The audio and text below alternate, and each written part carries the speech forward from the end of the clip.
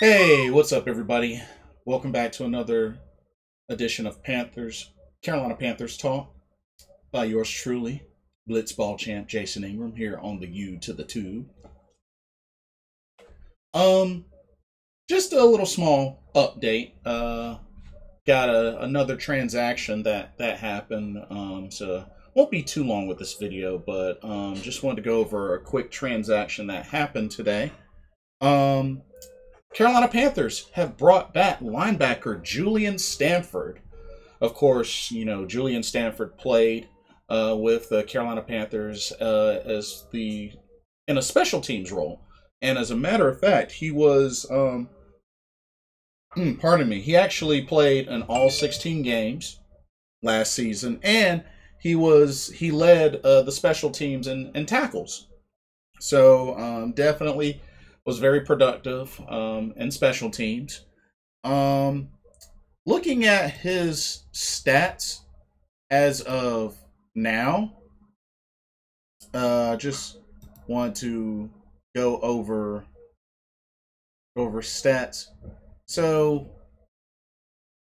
he has 95 tackles, 67 of them solo, one sack, and one pass deflected. So I mean, not a whole lot there, but he's mainly used in special teams. So the only reason I could see with them bringing him back is to continue his role with special teams. Now, I don't know if he's gonna really get a chance to, get in the starting lineup or at least fight for one of those linebacker positions. I think they've pretty much settled in, of course, with Zach, or not Zach, Shaq Thompson. And I think it's safe to say we're going to be seeing a lot of Denzel Perryman, and there is Hassan Reddick, but it looks like he's going to be mainly potentially edge rusher. So I mean,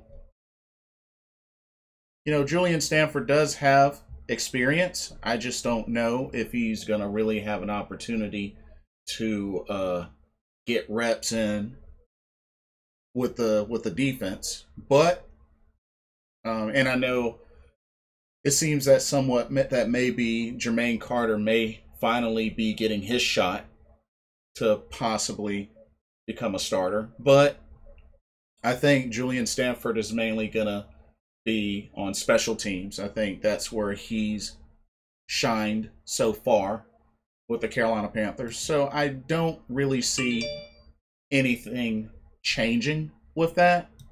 But I mean, hey, he did good, was productive in special teams. He led the special teams in tackles. So I mean, it's a reason that they brought him back. So I expect him to continue that role. So I'm cool with it. And I know it mentioned in this article that and part of making room for him, they had to waive kicker Matt Amendola, and then they're saying that as of now, Joey Sly is the only kicker on the roster. And I could have sworn that there was another kicker that we had. I tried to look back in my archived videos. I thought there was one that was mentioned besides Matt Amendola, but nah. So right now we just have Joey Sly.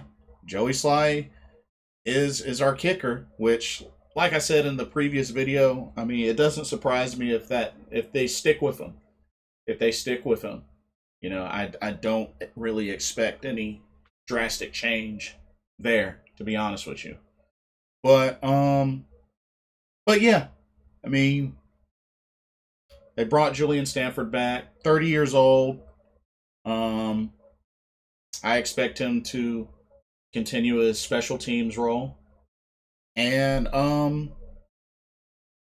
yeah, that's pretty much all I have on that. I do want to mention one thing.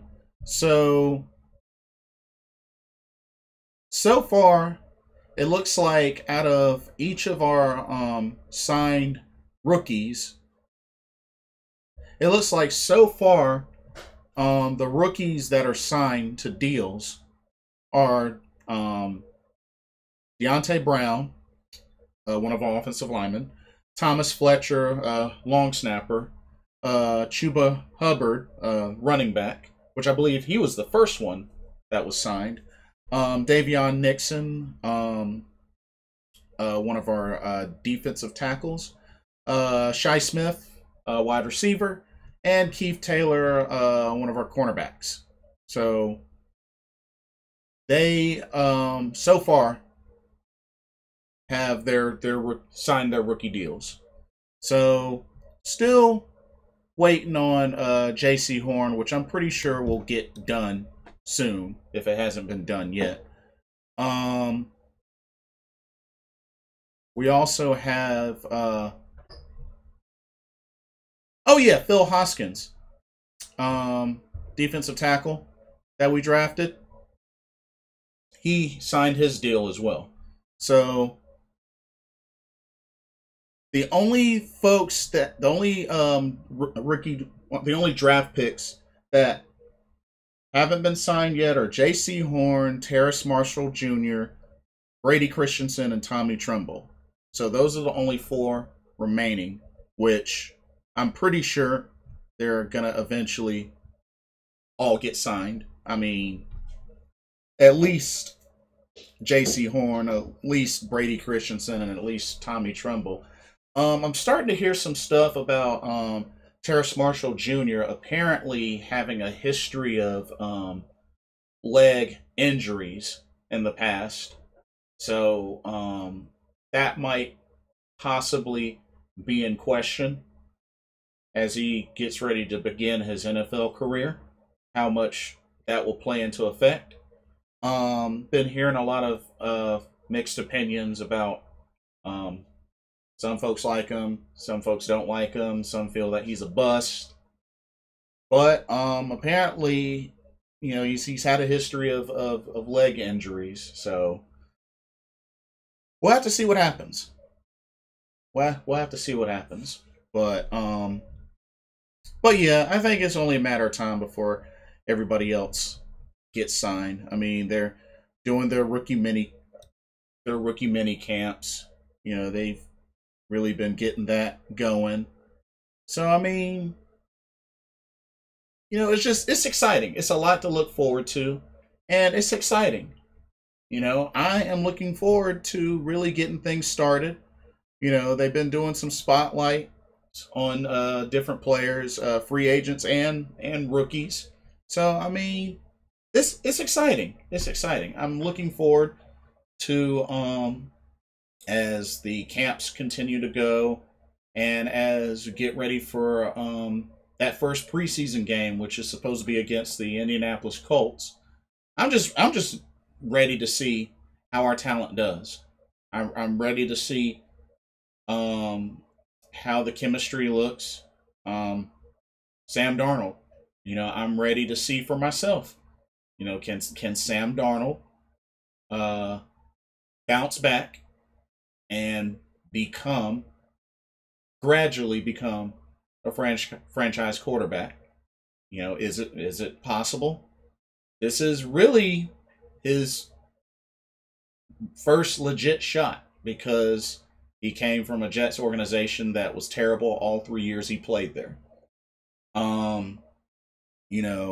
How is this offensive line gonna hold up? What's the starting offensive line going to look like come regular season week 1? Is there going to be good chemistry there? Are we going to truly get back a healthy Christian McCaffrey? Will he be able to bounce back and potentially come close or, of equal production that he did in 2019?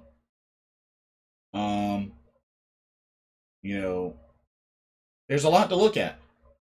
Has our defense evolved even more? I mean, we saw some flashes last season, and there were many times where they were able to get the ball into the hands of the offense, but when it came to interceptions, Carolina defense was lacking last season. I mean, they were able to get their share of forced fumbles and fumble recoveries. That was pretty nice, but we used to be pretty consistent on interceptions, turnovers via interception, and that did not happen last season. So hopefully the defense can really get back to being the turnover monsters they once were years ago. So there's a lot of questions that are going to be answered this season, and I look forward to it. I'm gonna go into this with my head held up.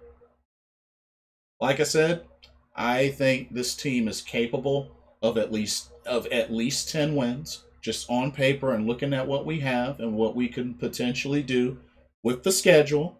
I think Carolina has a good chance of winning at least 10 games this upcoming season.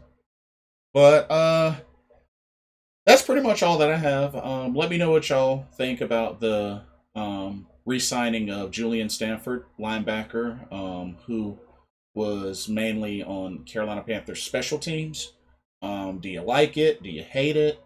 What